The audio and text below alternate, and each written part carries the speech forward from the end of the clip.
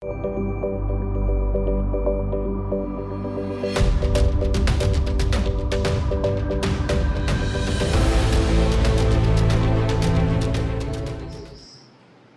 Lord is my life and my salvation. Whom shall I fear? Good evening, everyone. I greet and welcome you all for this Sunday worship service. In the name of the Father, and the Son, and the Holy Spirit. To begin our service, let us look to God in prayer. Let's pray. Heavenly Father, we came before you with a heart filled with gratitude. As we gather to worship and praise your holy name, we thank you for bringing us together as a community. As we are going to begin this Sunday worship service, we invite your presence to dwell among us. May your spirit move in our midst, touch every heart and drawing us to you. Especially we pray for today's teacher. Grant your anointment as he shares your word. May your words going to listen be a source of inspiration and grace and transformation for each person present here. I ask this prayer in the name of our Jesus Christ. Amen. Saying goodbye to someone we care about is difficult and often emotional, and we know we're living and may not see someone again for a while. We try to share words that are important. That's what Jesus is doing. In John 14:6 says, I am the way, the truth, and the life. Good evening, friends. Thank you all for gathering for this Sunday evening service. We have been blessed by God with another beautiful day. Let us rejoice in His sovereignty and give thanks. Let us all rise up and sing One Way Jesus. Let us all rise up and sing One Way Jesus.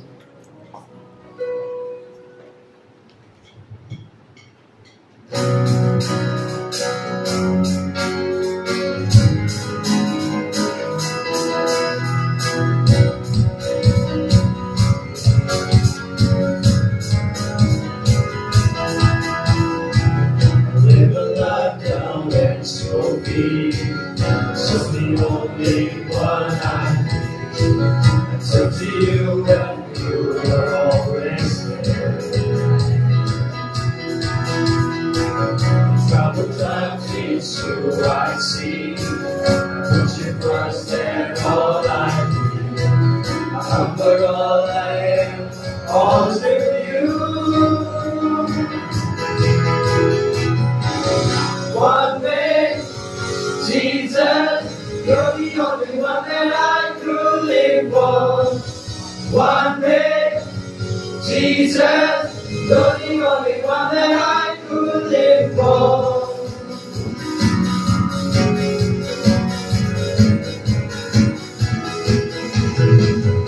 You were always there, every now and everywhere. Your grace has dwelt so deeply within me.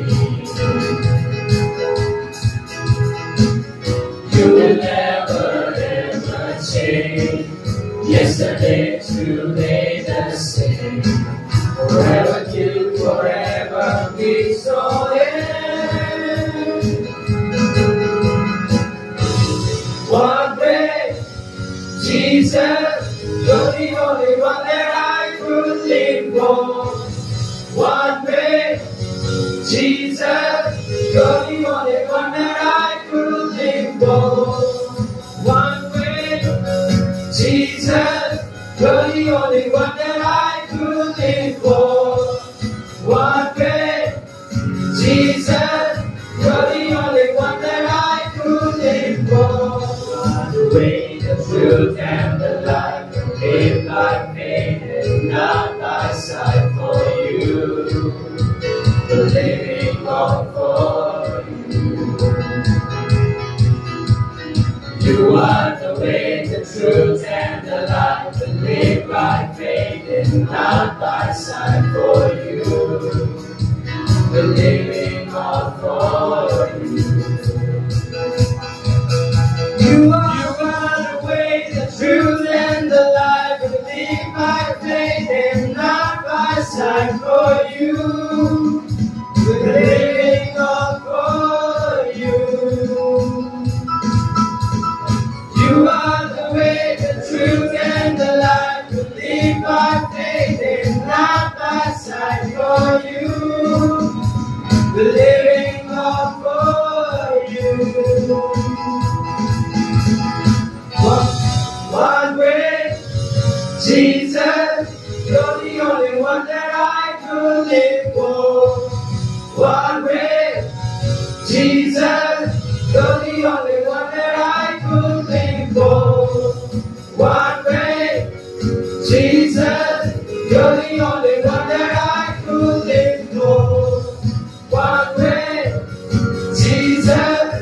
You're the only one that I could live for.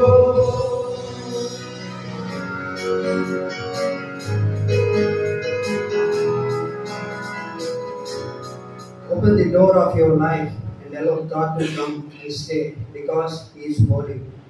He can tell and shower the fullness of His power and glory to our soul.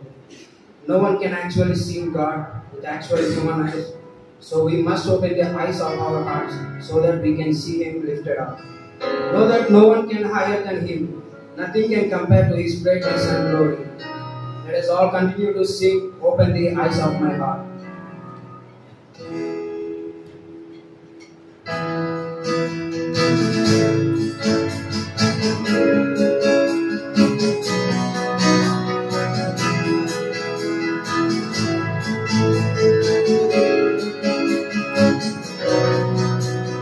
Open the eyes of my heart, Lord.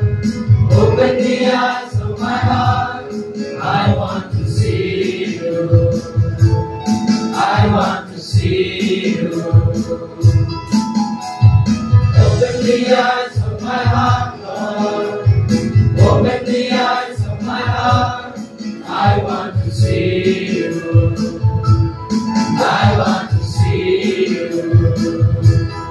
See you high and lifted up, shining in the light of your glory. Pour out your power and love. We sing, holy, holy, holy. Holy, holy, holy. I want to see you. I want to see you. Open the eyes of my heart, Lord. Open the eyes of my heart. I want to see you. I want to see you. Open the eyes of my heart, Lord. Open the eyes of my heart. I want to see you. I want to see you. See you high and lifted up, shining in the light of your glory. Pour out your power and love. We sing, holy, holy, holy. See you high and lifted up, shining in the light of your glory. Pour out your power and love. We sing, holy, holy, holy. Holy, holy, holy. I want to see you. I want to see you. Psalm 42, 1 and 2 says, As the hart panteth after the water brooks, so panteth my soul after thee, O God. My soul thirsteth for God, for the living God. When shall I come and appear before God? Only God can satisfy the deepest longings of the human heart, and He is the only one who can provide the joy, peace, and satisfaction that the soul seeks. Let us all sing a song, As the Deer Panteth.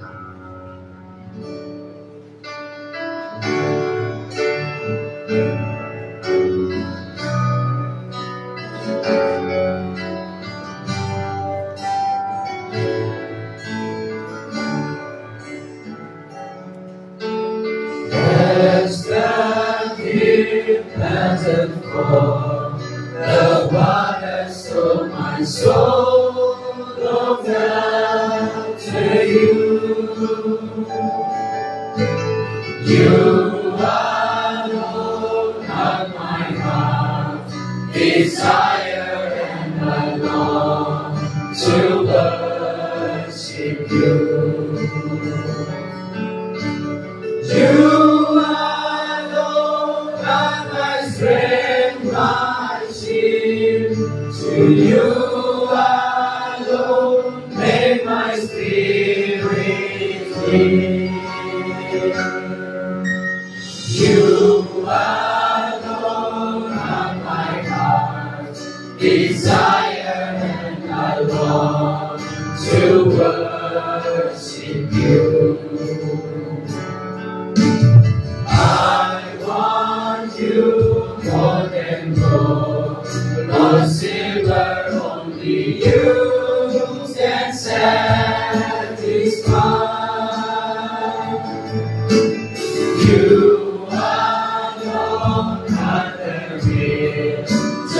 river and the earth, the Lord my God.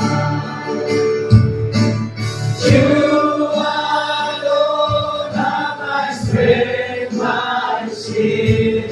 To you alone make my spirit live. You alone are my heart desire, and I long to worship you. You're my friend and you are my brother, even though you are the king.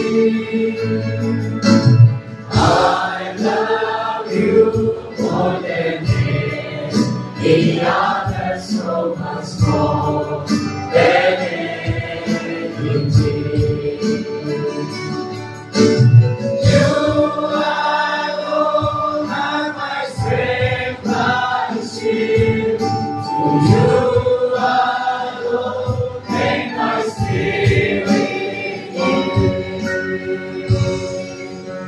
You alone are my heart desire, and I long to worship you. You alone are my strength, my shield. To you alone make my spirit live. You alone are my heart desire, and I long to worship you. You alone are my heart desire, and I long to worship you. Father God, we want to thank you for enabling us to be here from the beginning to the end. Thank you for touching our lives in ways we cannot explain. You have taken us to your realms of glory, and we want to say thank you. We ask you to continue to be with us throughout the rest of the service. Let your Spirit see us through. In Jesus' name we believe and pray. Amen.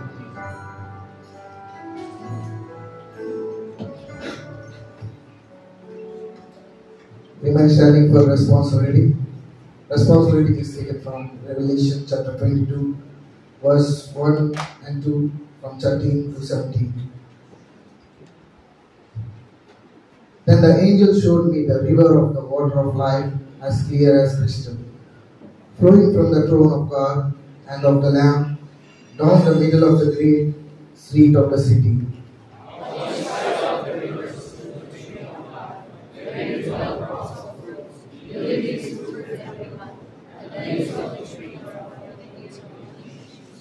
Look, I am coming soon. My reward is with me, and I will give you each person according to what they have done.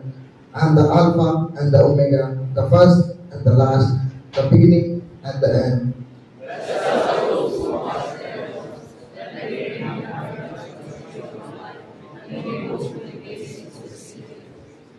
Outside are the dogs, those who practice magical arts, the sexually immoral, the murderers, the idolaters, and everyone who loves and practices falsehood.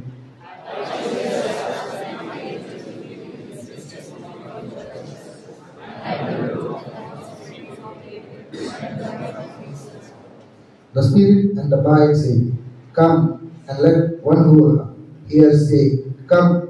The one who thirsty come. The one who wishes take the free gift of the water of life. Amen. Come, Lord Jesus. Amen. Please be seated. Sir, we all remain in state of prayer to intercede for various concerns. Most gracious God, we pray for our land, India and Myanmar. We thank you for your guidance in the people's lives. Grant a state of peace and help our leaders to wisely serve the nation and its citizens for their benefit without any corruption. We pray for the Church of God, for its fellowship, ministerial activities, and mission activities, and for all shepherds. We pray that all shepherds would nourish God's flock and guard it from false teaching and heresies. We pray for our locality. Let there be health, healing, protection, and peace in this vicinity. Bless GMI, its staff, and all institutions under it. We pray for the BBC family. Bless our teachers who build us and their families. Bless the supporting staff and their families. We pray for the student body. Grant us wisdom to study and perform well in the exams. May this community dwell in unity and harmony.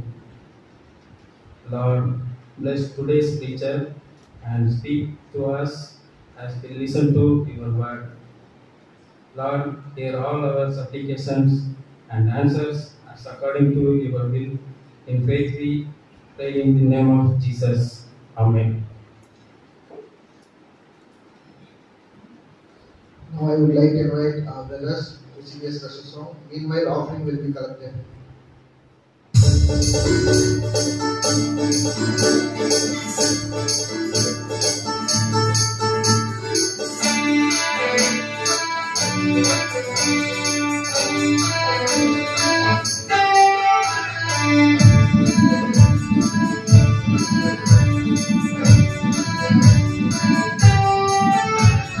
బంగారు మడగలేదు వజ్రాలు అడగలేదు హృదయాన్ని అడిగాడయ్యా ఆస్తులను అడగలేదు అంతస్తులు అడగలేదు హృదయాన్ని అడిగాడయ్యా బంగారు అడగలేదు వజ్రాలు అడగలేదు హృదయాన్ని అడిగాడయ్యా ఆస్తులను అడగలేదు అంతస్తులు అడగలేదు హృదయాన్ని అడిగాడయ్యా మనుషులను చేశాడయ్యా ఈ లోకాన్ని ఇచ్చాడయ్యా మనుషులను చేశాడయ్యా ఈ లోకాన్ని ఇచ్చాడయ్యా నా యేసయ్యా నా యేసయ్యా నా యేసయ్యా నా యేసయ్యా నా యేసయ్యా నా యేసయ్యా నా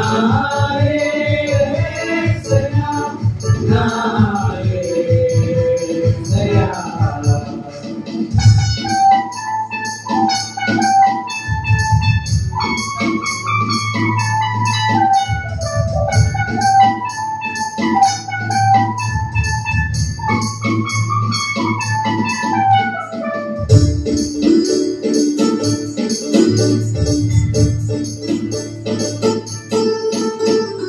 தங்கத்தை கேட்கவில்லை வைரத்தை கேட்கவில்லை உள்ளத்தை கேட்டாரையா ஆஸ்தியை கேட்கவில்லை அந்தஸ்தை கேட்கவில்லை உள்ளத்தை கேட்டாரையா தங்கத்தை கேட்கவில்லை வைரத்தை கேட்கவில்லை உள்ளத்தை கேட்டாரையா ஆஸ்தியை கேட்கவில்லை அந்தஸ்தை கேட்கவில்லை உள்ளத்தை கேட்டாரையா நான் தேடி போகவில்லை என் தேடி வந்தாரையா நான் தேடி போகவில்லை என் தேடி வந்தாரையா எந்தன் இயேசுவே எந்தன் இயேசுவே எந்தன் இயேசுவே எந்தன்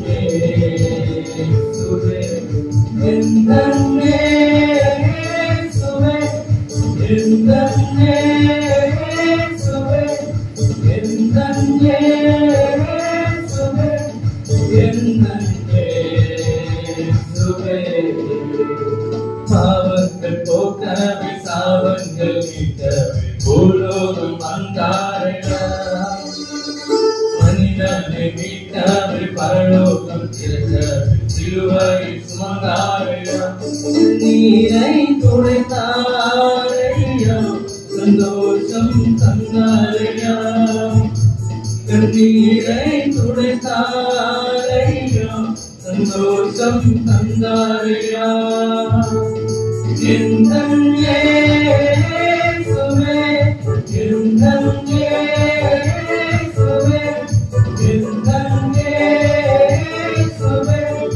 எந்தன் இயேசுவே நாரே சையா நாரே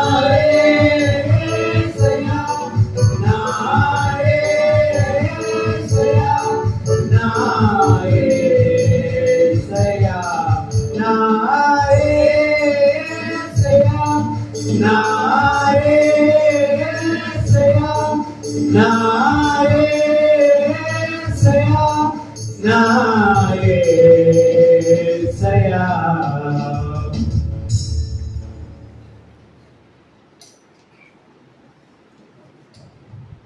Let's pray for our offering.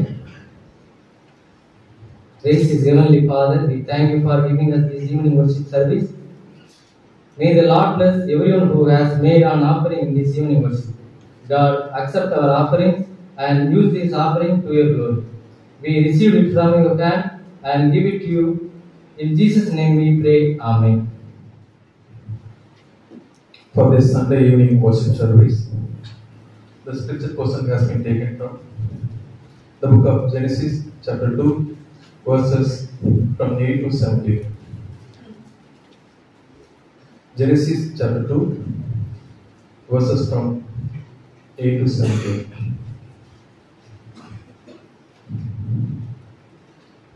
And the Lord God planted a garden in Eden in the east, and there he put the man whom he had formed. Out of the ground the Lord God made to grow every tree that is pleasant to the sight and good for food. The tree of the life also in the midst of the garden, and there and the tree of the knowledge of good and evil. A river flows out of Eden to water the garden, and from there it divides and becomes 4 branches. The name of the first is Pison. It is the one that flows around the whole land of Havilah, where there is gold, and the gold of that land is good.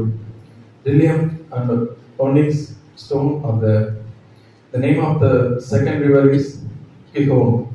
It is the one that flows around the whole land of Cush. The name of the third river is Tigris, which flows east of Assyria, and the fourth river is the Euphrates. The Lord God took the man and put him in the garden of Eden to till it and keep it. And the Lord God commanded the man, "You may freely eat of every tree of the garden, but of the tree of the knowledge of good and evil you shall not eat. For in the day that you eat of it, you shall die." This is the living word of God. I would like to invite our sir, Dr. Guntur sir, to share the living word of God. Good evening, everyone. I praise God for this wonderful opportunity God has given all of us to come into His presence and lift His holy name and to listen to His holy word. I also want to thank our principal and also Dr. Rija ma'am for giving my tutorial group members to lead today's evening worship service. I believe probably this may be the last worship service of this first semester. I also want to thank Brother Emmanuel and the team for leading the worship service. I hope that you are all excited because your exams are slowly getting over and we are moving to a new semester. I also hope that you still remember my previous message from the book of Genesis. Probably at the beginning of this semester, I shared something from the book of Genesis. It was from the book of Genesis chapter 1 verses 1 to 3. There I have discussed with you about how Yahweh Elohim created this world, and He was the one who created the matter, the time, and the space, the foundational elements of this universe. The first verse of the Bible, in our Bible, in the beginning God created heaven and the earth. Bereshit bara Elohim yet Hashemayim vayet ha'aras. The phrase, that particular phrase, in the beginning it represents time, and the heaven represents space, and the earth represents matter in the ancient language. All the three elements of this fundamental particle, matter, time, and space, came together because you need time to create something, and you need a space to keep what you are creating. So as we know, God is not part of that creation because He is the creator, as the crow is not part of her nest. And Yahweh Elohim is the one who created the whole world, but He is also involving this particular world in and through it. So this creation account is entirely different from the Babylonian creation account, Elamish, or Sumerian or Egyptian creation stories. And I have also told you that time, the question, who created God, is not logical when it comes to Judeo-Christian faith. Because we are not talking about any created God. The God whom we worship, we believe that He is not a created being. He is not came into being any one time. And He is the first cause and the unmoved mover of everything. So this evening, I want to learn with you a very small portion again from the book of Genesis. Genesis chapter 2, verses 8 to 17. So based on the text, I have entitled my sermon as The Tree of Life, a source to connect with the life of God. The Tree of Life, a source to connect with the life of God. Before we get into that, let us look to the Lord in prayer. Most gracious Heavenly Father, we want to thank you for this blessed evening that you have given to us. Lord Jesus, this evening we again acknowledge that you are the only true God. You are the only true Savior.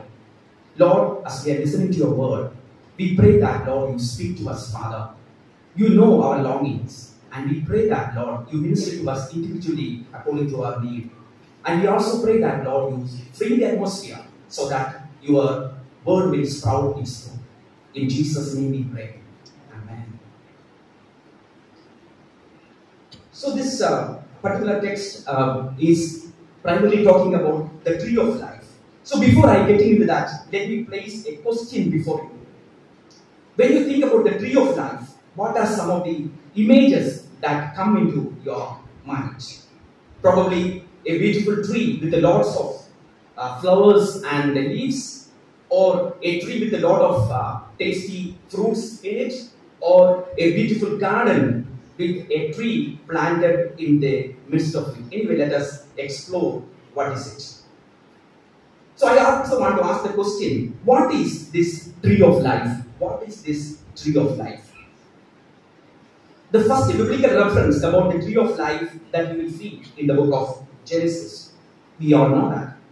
Actually, the phrase tree of life is mentioned 3 times in the book of Genesis that we will see in chapter 2 and also chapter 3 two times. All of these occurrences are given in the context of the Garden of Eden. And the tree of life is also mentioned in the book of Proverbs almost 4 times that you will see in chapter 3, chapter 11, chapter 13 and chapter 15. Moreover, the tree of life is also mentioned the last book, the book of Revelation, that you will see in chapter 22. Especially chapter 22 you will see more than 3 times the occurrences.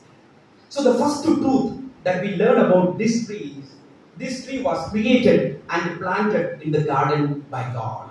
This tree was planted by our sovereign God. That you will read in Genesis chapter 2 verse 9. And out of the ground the Lord God made to spring up every tree that is pleasant to the sight and good for food.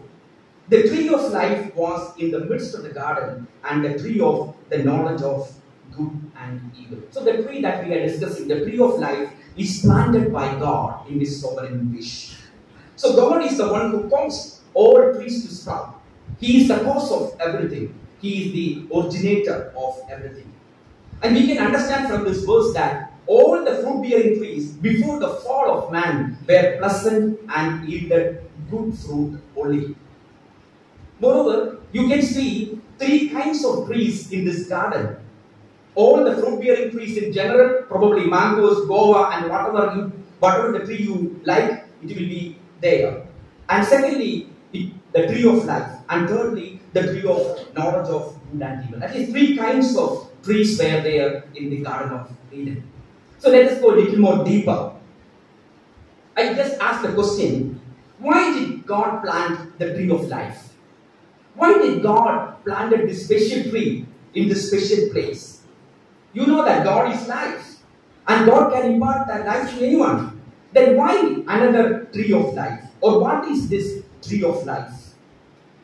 Have you ever asked such a question? I know that most of you did not ask such a question. Let us ask that question today.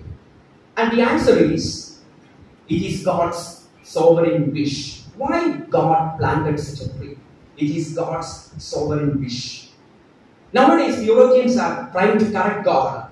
They are trying to teach God what is good and evil, what is right and wrong. If I have 2 buffaloes in my house, I can decide what I should do with them. I will just slaughter them, or I can use them for farming. It is my wish. If I have some clay in my hand, I can make pot or whatever shape or size I want, and I can use them for the purposes that I want. It is my wish. So the sovereign God, in His will, planted that tree, the tree of life. Moreover, we all know that God made Adam and Eve as living beings. They have lives. And in the same way, all the animals and all the birds have their lives. They are all alive. All of them have life. Then why this tree of life? Why this additional tree of life in the Garden of Eden? Actually, that answer I want to share with you now. It is for rejuvenating life. For rejuvenating life. I believe that the tree of life is a life-flowing tree, or it is a life-rejuvenating tree for the living beings, especially human beings. Though they have a life, in order to rejuvenate or revitalize or keep their life in a vibrant mood, they have to eat the fruit of this particular tree. For example, God can heal all kinds of sicknesses, but God gave wisdom to human beings to invent various medicines and various medical equipments. Ultimately, God is working through them. God is the source of all kinds of healing. And moreover, God is the God of love. Therefore, that is the another reason. God invites human beings to eat the fruit of this particular tree that you can read in Genesis chapter 2 verse 16. God invites human beings to eat the fruit of this particular tree. So before the fall of man, as we read in Genesis chapter 2 verse 16, God did not forbid human beings to eat from the tree of life. God only forbids to eat from the tree of the knowledge of good and evil. At the same time, rejuvenating life was not the only purpose of this tree of life. What are the other purposes? Why God planted this unique tree in the midst of the garden? I would say it was a symbol of constant communion with God. It was a symbol of constant communion with God. God planted this particular tree in the midst of the garden so that they can have constant communion with God. Even though Adam and Eve were alive, we know that they are more than biological beings. They are not a combination of few chemical substances as evolutionists say. They are spiritual beings who would discover their deepest fulfillment in fellowship with God. They are allowed to eat from this tree so that they can have a continuous fellowship, continuous communion with this creator of the universe. And imagine like this. In the Garden of Eden, the tree of life appears to have been a source of ongoing physical life. God, the source of life, imparted some of His life to this tree. And as they eat the tree, they could have communion with God. That also shows why God planted this particular tree. This tree was a reminder of humanity's dependence on God. This tree was a reminder of humanity's dependence on God. Human beings are the crown of God's creation. but God wants them to depend on Him for their daily sustenance. They cannot have life without depending on God. So the fullness of life in its physical and spiritual dimensions can only be maintained through obedience to His commandment. So even though they have life, if they want to continue their life in the fullest sense, they have to obey God. They have to depend on God. Maybe you can connect it with the John chapter 15 verse 4. It says, "Abide in me as I abide in you. No branch can bear fruit by itself. It must remain in the vine. Neither can you bear fruit unless you remain in me." So God planted this particular tree in the midst of the garden so that they can have a dependence on God for their daily sustenance. And the other reason, probably the fourth reason, the tree reminds the responsibility to steward the life they have received. God gave them life, and they have to keep that life. In order to keep that life, they have to depend on this tree and they have to depend on God. So they have to constantly remind them that I am not the source of life, I am only the steward of the life. And God is the ultimate source of life. And final reason, eating from the tree will eventually lead to everlasting life. Actually, God planted that particular tree in the Garden of Eden so that the first couple will live ever as they eat the fruit of this particular tree. That you can read that in Genesis chapter 3 verse 22. And the Lord God said, "The man now become like one of us, keeping good and evil, knowing good and evil. He must not be allowed to reach out his hand and take also from the tree of life and eat and live forever." Probably God might have planted that tree in the middle of the garden so that the first couple will eat the fruit of that tree and they will live forever and ever. So God planted that particular tree to test the obedience of the first couple, to check whether they are taking care of what God has given them or how they are obeying God and obeying His commandments. So the presence of the tree of life shows the supernatural provision of life Adam and Eve enjoyed. So keeping all this in our mind, let us look at the big picture that you see in Genesis chapter 2. Let us use a magnifying glass to understand what is given in Genesis chapter 2. Genesis chapter 2 verse 4 starts with the summary description of the creation of heaven and the earth. It is not a second narrative. It is not a second creation account. It was given or it was written to focus on the sixth day of creation. And we know that God is the one who created the dry land that you will see in Genesis chapter 2 verse 4. And then what God did? God created the special place called the Eden, chapter 2 verse 8. Then in the garden, God made a special garden for human beings. And at the center of the garden, you see the tree of life. So our God is so wonderful. He is so kind. He is so loving. So He created first dry land. Then He created a special place called the Eden. Then in the Eden, God created a special garden for the first couple. And there you will see this tree of life. And we also know that there was no garden before creating human beings, as there were nobody to take care of the garden. So Genesis chapter 2 verse 10 to 14 give us moreover in Genesis chapter 2 verse 10 to 14 give us the first geographical description of the world of humankind. We all agree that it is not intended to give an in-depth geographical lesson to us.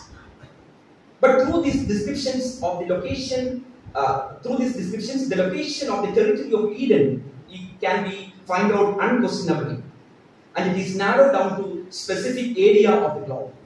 The verses 10 to 14 in Genesis chapter 2 give the details about 4 rivers in Eden and some details about the surrounding area. If you read Genesis chapter 2 verse 10, it says, "Now a river went out from the garden to water went out from Eden to water the garden." So the river first waters the Garden of Eden and then flows out of the garden. This river brings life-giving water to lands thousands of kilometers in and around that area. The three significant nations, Egypt, Assyria and Babylon, they all developed banks of this particular rivers.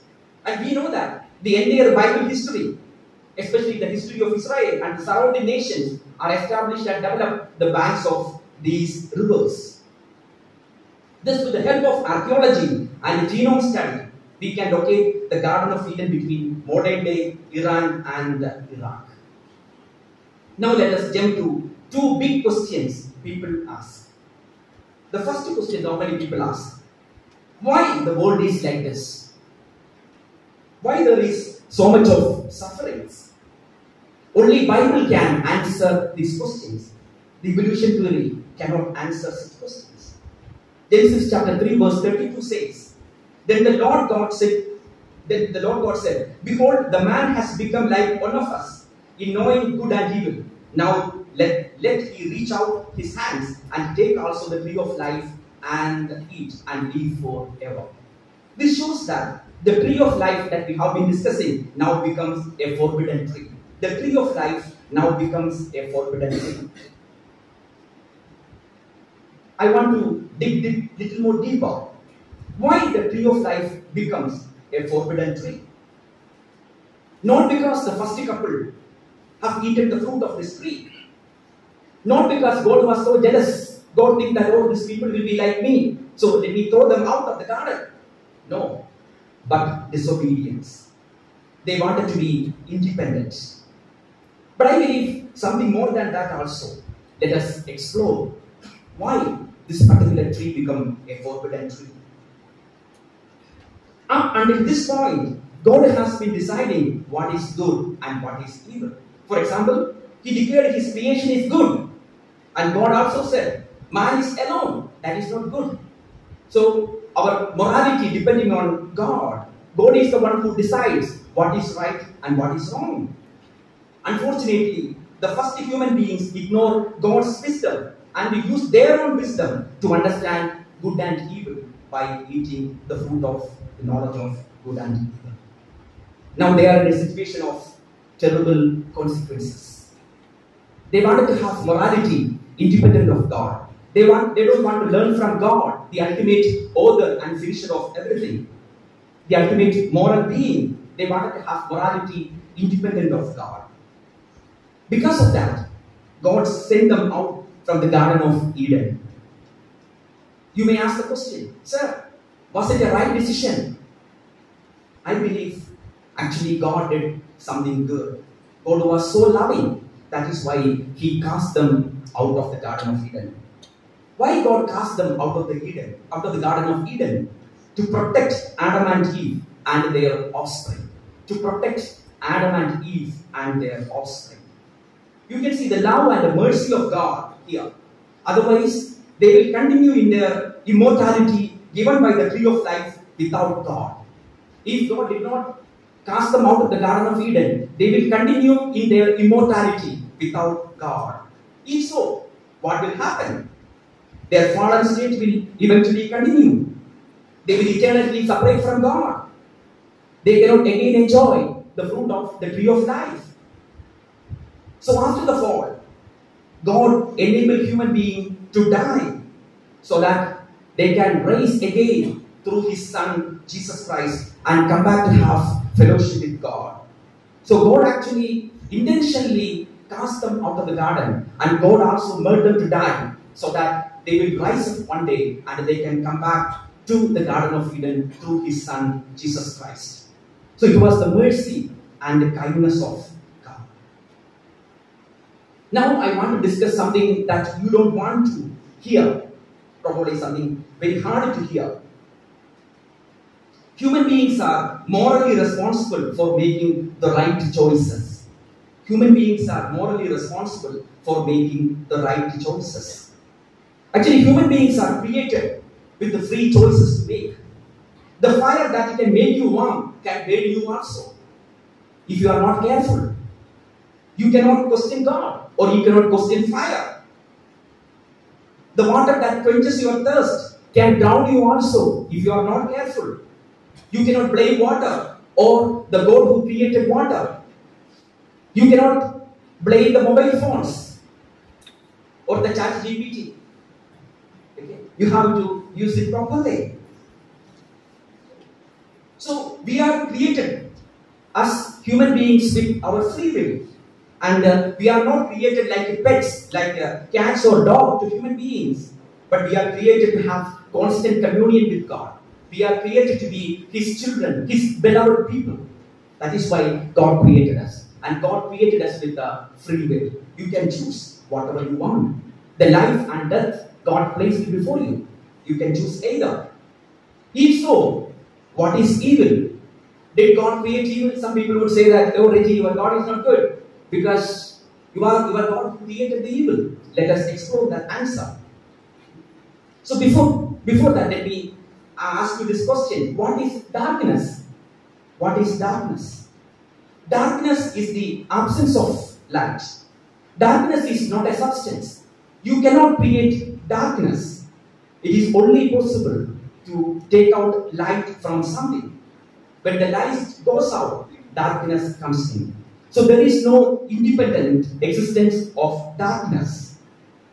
So darkness is the absence of light that we need to understand. If that is the case, what is evil? I believe evil is the absence of God. Evil is the absence of God. Evil cannot, or sin cannot exist independently.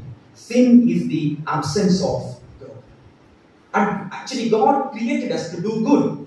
But the human beings, they chose to do bad. Because of that, evil created in this world. It is through human beings evil created. God is not the author of evil. God did not create evil. Because since God is good, since God is holy, nothing evil comes out from God. So God created human beings with free choices. God created human beings to do only good. But they chose to do evil. Because of that, evil slowly, or that birthed into evil or sin in this world. Let us move on. The tree of life remembered, that you will see in the book of Proverbs. So Israel's teachers used the tree of life imagery to create colorful metaphors. For example, they knew that the tree of life was disappeared, but they have taken the tree of life in order to explain so many moral qualities. So they use the imagery, the lady wisdom. It says, Proverbs chapter 3 verse 18, she, the wisdom, is a tree of life to those who lay hold of her, those who hold of her fast, and called blessed. Here you can see that. Here the wisdom is personified as the tree of life. But this wisdom has nothing to do with our Lord Jesus Christ, the source of all wisdom. This is a lady wisdom, a created being, a created wisdom, or a wisdom that God has given to King Solomon. Moreover, if you read in Proverbs chapter 11 verse 30, it says, the fruit of righteousness is the tree of life. The Jewish scholars, they understood the fruit of righteousness as the tree of life. If righteousness is coming out of our life, you have the tree of life. And Proverbs chapter 13 verse 12 says, when the desire comes, it is the tree of life. If you have a right desire to do something good, it is the tree of life.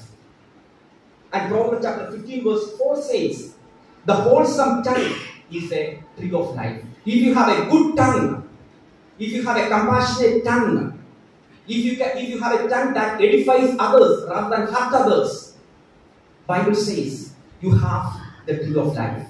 So in this present time, we have the tree of life. It is manifested as wisdom. It is manifested as blessings from God. It is manifesting as good desires from God. It is manifesting as good words coming out of you and me. So I believe it is a hyperlink back to God's ideal humanity that you see in Genesis chapter 2. And coming back to the last part, the tree of life replanted. So the tree of life is a physical feature that we saw in the Garden of Eden. In the same way, the tree of life is a physical feature in our future world, the new heaven and the new earth. So it will be a physical feature there, just like what happened in the book of Genesis. Moreover, you can read more about this Revelation chapter 2 verse 7 and Revelation chapter 22. several times in Revelation chapter 22, the tree of life appears. And we have read that in our responsive reading. So Revelation chapter 2 verse 7 says, to him who overcomes, I will give the right to eat from the tree of life, which is in the paradise of God. God is not a miser. God is a loving God. God protected the first couple to eat from that tree of life after they have fallen, because in order to protect them. But He will give that, He will allow us to eat from the tree of life when we get into paradise. I will give the right to eat from the tree of life, whoever overcomes. And Revelation chapter 22 verses 1 to 2 says, then the angel showed me the river of the water of life, bright as crystal, flowing from the throne of God and the Lamb to the middle of the street of the city. Also, on either side of the river, the tree of life with its 12 kinds of fruit. There is only one tree, but you can take the fruit from both sides of the river, yielding its fruit in each month. The uniqueness of that particular tree is every month you will get different fruits. The leaves of the tree were for the healing of the nation. So in the new year, you will freely eat from the fruit of the same tree that nourished Adam and Eve. Let us look forward for it. So what is the takeaway from my message today? So we have only scratched the surface of the significance of this tree of life. So what can we learn more from this tree of life? The first one, the tree of life has significance in our past, present and future life. Even though we do not have the tree of life physically, through our desires, through our tongues, through our actions, we are exhibiting the tree of life. So it has past significance in the life of Adam and Eve, it has present significance in the life of believers, and it has future significance when we get into the new heaven and earth. And the secondly, the tree of life is a symbol of perpetual dependence on God. In the Garden of Eden, God planted that particular tree there so that they depend on God for their lives. In the same way, the tree of life shows perpetual dependence of the believers in their God. And the thirdly, or finally, the tree of life also represents our Lord Jesus Christ. He is with us. He is the tree of life in our present life. Even though when we get into heaven, we have God there and we have tree of life. But currently, Jesus is the tree of life for us. As we eat, as we drink from Him, we are continuing in that fellowship. And He is the source of everything. Let us follow Him. So in conclusion, the study has provided us with the opportunity to reflect on God's unfolding plan to restore creation and our place in it. So God is planning to restore this creation and we have a place in it. There we have the tree of life. And moreover, the tree of life has iconic importance in the broader theme of creation and fall and the restoration. The tree of life has so much importance in God's kingdom. Moreover, the freedom to eat from the new tree of life in Revelation serves as a reminder that God's purpose will not be disturbed by anybody. Even though Adam and Eve disobeyed God there, God's final purpose nobody can destroy. And we all will eat from the tree of life again in the new kingdom. The tree was lost and replanted. The creation was lost and will be restored. Therefore, we can look to the future with a confidence. Yes, whatever we lost, God can renew us. God can give it back. Let us look to the Lord in prayer. Our most gracious Heavenly Father, we want to thank you for your blessed presence that all of us would enjoy till this moment. Sovereign Lord, we want to say that we love you. There is no one like you, Father. You are the most beautiful one. You are the King of Kings and Lord of Lords. We want to thank you for the salvation that you have given to us. We want to thank you for the opportunity that you have given us to explore your word. Lord, we are nothing. We are just dust. We have not yet learned enough to understand you, Father. Lord Jesus, we love you. We trust you. Lord, this evening, once again, Lord, we acknowledge you are our Father. You are our Creator. And nobody can destroy your plans, Father. Even though the first couple disobeyed you, you have made them a provision so that they died and they could rise again through our Lord Jesus Christ. And we know that, Lord, you are the reality of life in our present life. Lord, once again, we bless your holy name. This day we also remember our friends, those who are writing their examination. I pray that, Lord, you be with them, bless them, and help them to do it well, Father. We are also praying for our friends, those who are not keeping well. Take your healing touch be upon them, Father. Restore them for your glory. Lord, as we are moving out of your holy sanctuary, you be with us, Father. Let this whole week, let the whole month, we experience your presence, Father. Lord, this month we are moving to a new semester, and we pray that, Lord, let your guidance be upon us, Father. Help all of us to glorify you through all our teaching, all our learning, Father. Once again, we bless your holy name. Send us with your blessings. In Jesus' name we pray. Amen. Let us see the benediction. Now may the grace of our Lord Jesus Christ, love of the Father, and the sweet abiding presence of the Holy Spirit rest and abide with each one of us from now and forevermore.